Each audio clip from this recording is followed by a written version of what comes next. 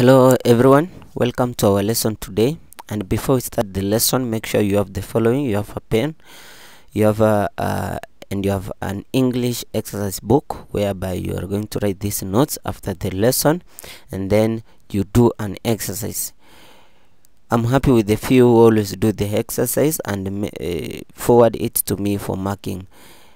The others follow that example. The moment you finish the work, you take a picture of it, send it to my number to marking. That one will help you to know your areas of weakness or an area that you did not understand, and you can even consult more. So feel welcome and enjoy the lesson. We are going to talk about home. I know everyone has a home. You stay at home. You want to see some of the vocabularies that are used at home. Some of the vocabularies that are used at home is what we want to look at today. It's a very interesting lesson, so make sure you pay attention to it. And if there's an area that at the end of the lesson you'll feel like you don't understand, you are free to ask. So a home is a place where a person or animal live. A place where a person or animal live. We have the following vocabularies related to home. All these vocabularies are related to home. You will find them at home. Whatever is written here is there at home where you are living. The first one, we have bathroom. We have bathroom. Number 2, we have cooker. Number 3, we have lamp. Number 4, we have shower.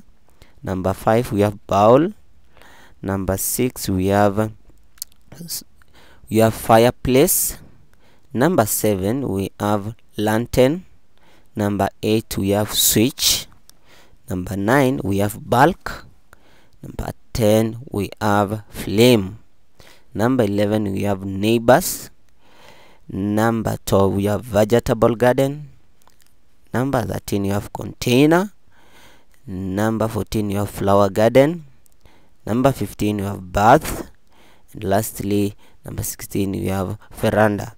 I think you've come across these words. You have come across these vocabularies at home.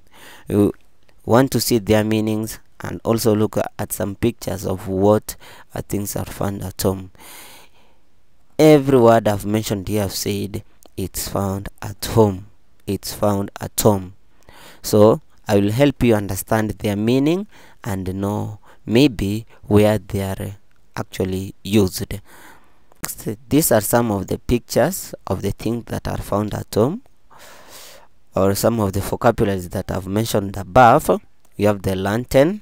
I don't know if you have ever seen this one. For some of you who live here in towns, if you go to rural areas, you will find a lantern where they put paraffin and they use it to light their houses. For those people who don't have electricity, most of them use the lantern one. We have the kettle. Most people also in the rural and the urban areas use these for tea. I know you have it even at home. When you want to warm tea or you want to keep tea inside, you use a kettle. You have a sofa. I think everyone has got this at home, where it's found in the sitting room where you sit or the visitors sit. You have a cooker. I think everyone has got this, where you cook your food. Next, let's now pupils look at the meaning of those vocabularies. The first one, we said the compound, and these meanings are an example of sentences. The first one is, their compound is surrounded by a fence. Their compound is surrounded by a fence. Inside the compound is their house. Inside the compound is their house. They have a small vegetable garden behind the house. They have a small vegetable garden behind the house. So in the first sentence, we have got 3 vocabularies relating to home. The compound, their compound around the house is surrounded by a fence.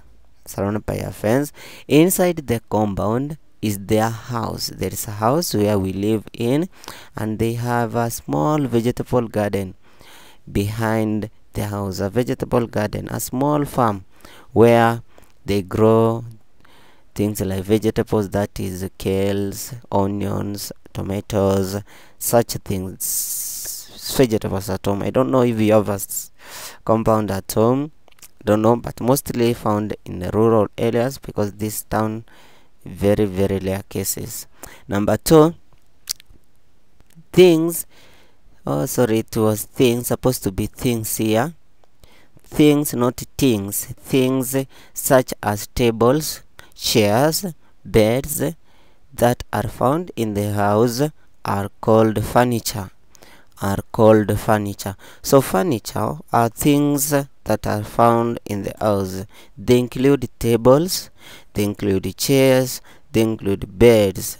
All those things that are found in the bedroom, in the sitting room, are known as the furnitures. Number 3, we have the word flame. Is a bright orange fire that comes from something that is burning. When fire is burning, fire, even if you are using a gas cooker, there's that orange fire that comes out. The orange fire, whether it's a gas or you're using firewood, you'll see that bright orange that comes out from the burning fire is known as a flame. Number 4, we have, during the cold season, we normally build fire in the fireplace. You only build fire in the fireplace to keep us warm. Some of our houses have the fireplace where you just light the fire to keep yourself warm during the cold season. Oduol carefully carried the lantern from the living room to the bedroom. I've already shown you in the picture above the lantern, and I've told you, maybe some of you have never seen it here in urban areas, but if you go to rural areas where some of people there don't have electricity, they use a lantern to light the houses. Next, we have, to get to our house, you follow this path until you see a red gate. A path is such a thin or a small way where people passes or follows to reach a place. Kind of a road, but a small one, or the thin one, where people use. If you want to walk, it's a walking. It can be a walking path. It can be a bicycle path that you use to walk or to ride your bicycle to reach us at a certain point. Especially when you are heading to a compound or someone's house, you use a path. Next, we have the cooker. Kadenge's new cooker is already in the kitchen. This one, I know you have it, you've seen it, it's there at home. Every house has got a cooker which is used to cook food. Kitchen is a place where cook is being prepared at home. All bowls and plates are clean. Bowls and plates, these are utensils that are used in the kitchen. We sat on the veranda and told interesting stories last Saturday. A veranda in our home or our houses, there are veranda where you can sit, you can enjoy the sunlight or the fresh air from outside as you tell stories. So most of our houses I've seen, they have got the veranda where kids can play there. You can also sit there, enjoy the fresh air as you tell stories. Lastly, we have the kitchen. Is the room in a home where food is prepared and cooked. Kitchen is a room in a home where food is prepared and cooked. So, people, we've come to the end of